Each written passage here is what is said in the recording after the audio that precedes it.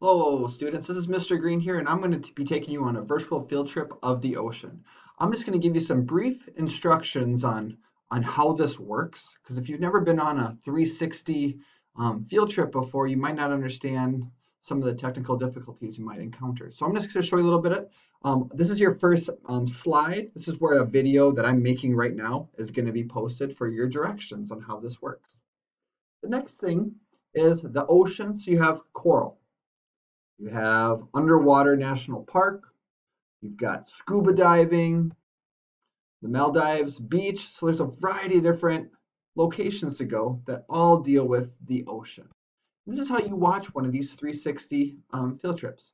So if you click on play, you just got to click it one time. It's going to load up. Now you can make your screen a lot bigger by pressing this. That's what I would suggest. But for this video, I'm not going to make it get bigger right now.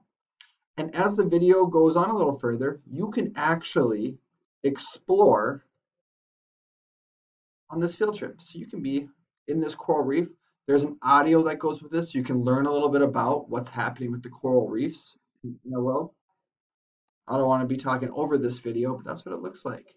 But all I'm doing right now is I'm clicking and dragging. Click and drag. And then as I'm pressing play, the video is going to move on. So it's kind of like a camera that's moving around. You could also be pressing the up and down here if you want. If you have virtual VR goggles at home, you could put this on inside your smart device, and you could actually be in the ocean with it, which I would suggest if you have VR goggles at home. But it also works well with your Chromebook. And go ahead and take a look around. My favorite is this beach here because I love the ocean. I couldn't go to the ocean this year because of all the planes shutting down with this virus. But wow, look at this. Look at how beautiful this is.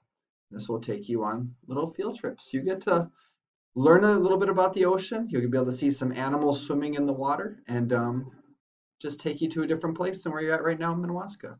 Hopefully you enjoy this virtual field trip of the ocean.